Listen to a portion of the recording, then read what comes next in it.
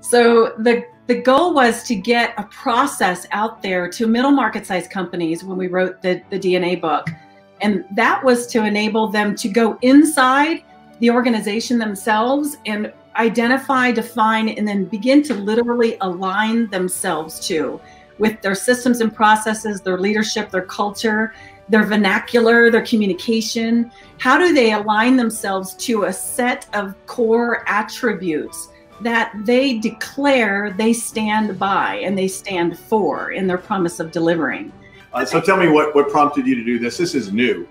This is new. It's basically that same methodology of fleshing out the attributes of the core brand DNA, but it's really directed to that solopreneur, the leader, the brokers, you know, distributors, those people that might be 1099s, but still distributing, you know, their wares, or they own the book of their business, so to speak. They become the brand of their business.